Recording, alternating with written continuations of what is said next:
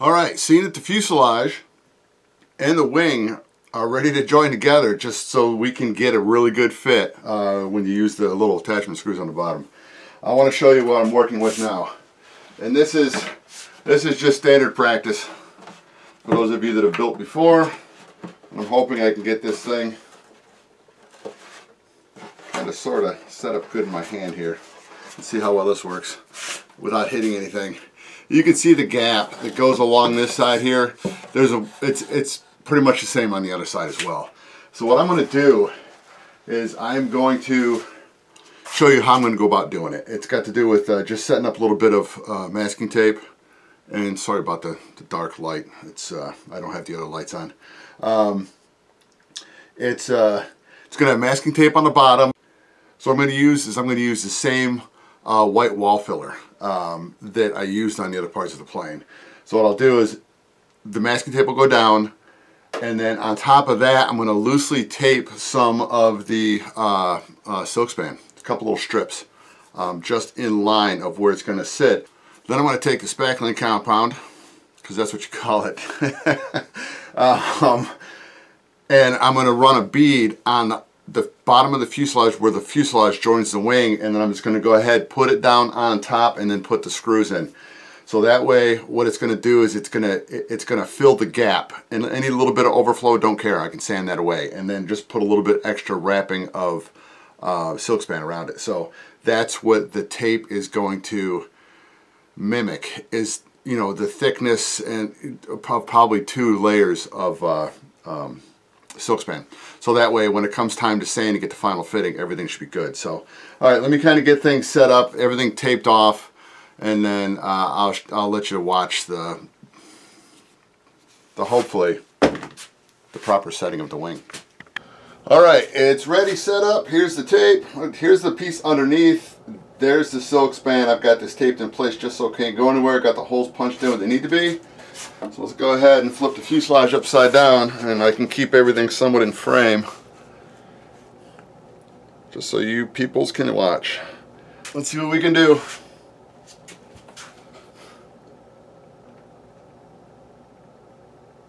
It's got a couple of low spots.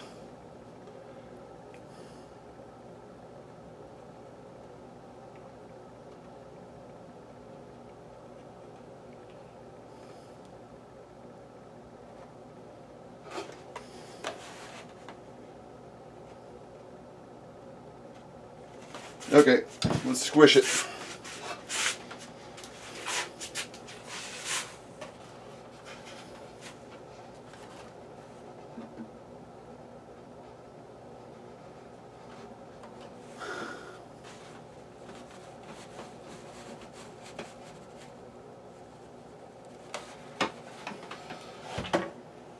Alright, anyway, this will give you a good idea.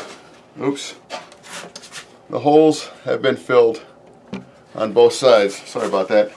So let me go ahead. I'm just going to smooth this out by hand on the outside just to make it a little bit truer fit on both sides, but both sides are looking good. And then we'll see what this looks like first thing tomorrow morning. Alright, new day. Let's try to unbed that wing. Hopefully nothing will pop apart. I started putting some, sorry about that, I started putting some dope down on it and decided to just stop and let's release it. And then, I mean, everything should be fine. It shouldn't have adhered to anything that the silk span won't just pop off of. So, let me just get the tape off here on this part of it. And then it should, once I undo the bolts on the bottom, it should just lift off. There should not have been any penetration of the dope, or excuse me, of the spackling compound. That's good, that's good. Alright, let's unbolt this thing.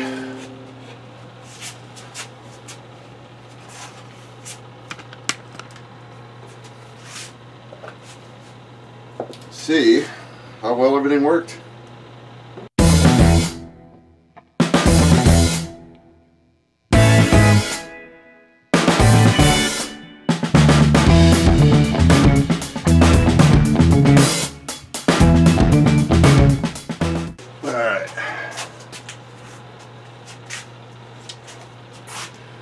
Now, as you can see, it was lifting it off, but from the way everything's looking, I have a good little bedded area here that I'm going to have to come in and do some fill anyway. So what I'm going to do with this, because I don't know if you're going to be able to see it, there's some little waver lines.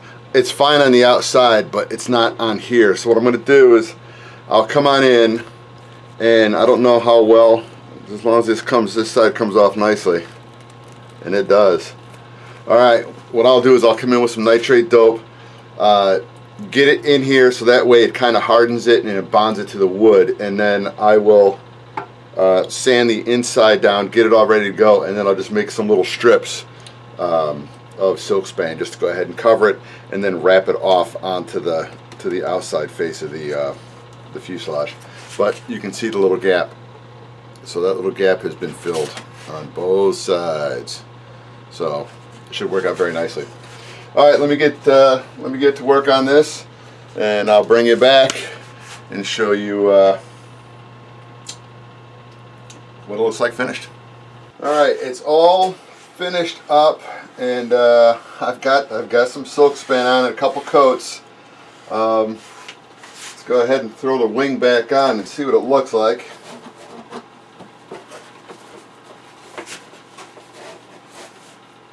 And see if I got to make any more tweaks to it, which I'm hoping I don't. I'm hoping that this thing is ready for the final prep for paint.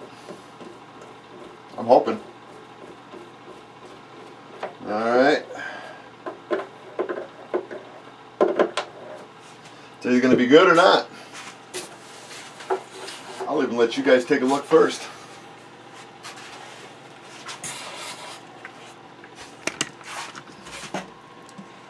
If I can get this thing, sorry about that, it's my 7-foot high ceiling kills me from time to time. Alright, as we can kind of look, I'm sorry about the upside down and backwards, but you can kind of see the seam. Let me see, because wow, that looks really good. That looks really good. Alright, let's see how the other side looks. Well, the other side looks really good too. Alright, so yeah, so alright, so it has been properly bedded, and it looks nice too. I may have to come, I don't know if you can see, to the back side right here. I'll find out when I get everything, because I haven't sanded. I haven't done any sanding yet of the silk span on the bottom of the, let's just call it the, I don't know, whatever you want to call it, the saddle. So, but no, I'm happy. That looks good. So, now it's time to, let me get this thing out of my hands. Now it's time to try to get this put on. This is the canopy. And I've got to figure out how I want to do it.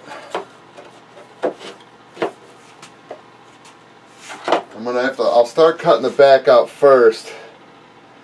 Get it all lined up the way I want it, and then I got to try to figure out how to get the front part of this thing so it's going to fit this contour. That will be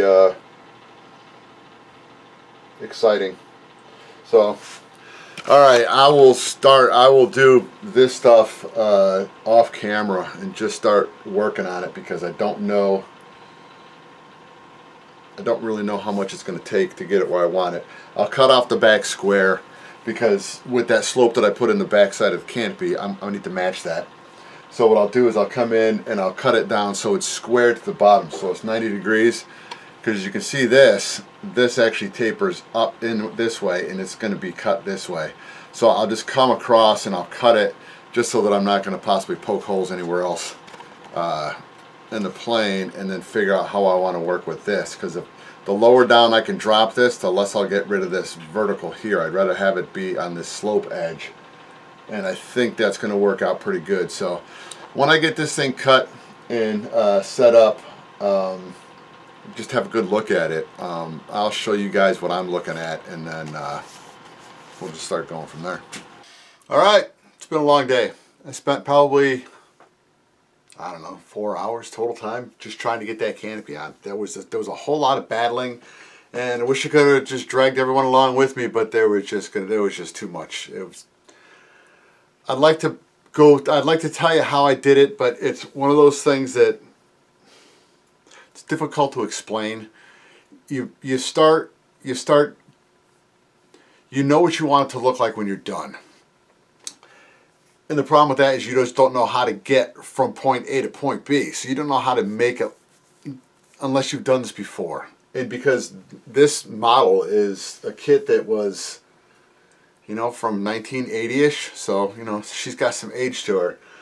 You can't get replacement parts, so you can only do it once, and which means if you make a mistake, you made a mistake, and you got to try to figure out how to live with it. Luckily, knock on wood, it went beautifully. Sometimes I'm actually really happy with the way some of these projects come out. So I will take this off. You can see on the side of the fuse, I've already got the screws in. It's sitting down tight on it. So let me go ahead and lift it up and bring it up so you can see it.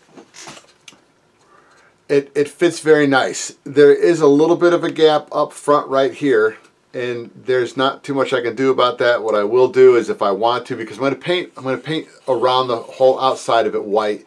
This is going to be white. I could probably leave this if I want to. If not, I've got the stuff they call Canopy glue. It kind of goes on white and then dries clear. What I can do is I can put a bead of Canopy glue down here and go ahead and just compress it down with something. So when it does dry, and it'll dry overnight, you'll never know it. It'll be perfectly matched down. But it was to try to get the thing so that way, even when you just push down with your finger, there's no open gaps anywhere on it. So like I said, it worked out very nicely.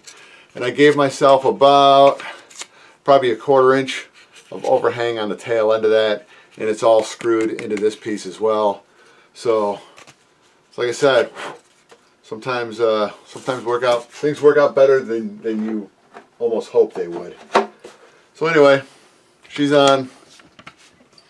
The plane just needs to go in. I need to put another couple coats of dope on where I bedded the wing on. So that area, I've got to do that.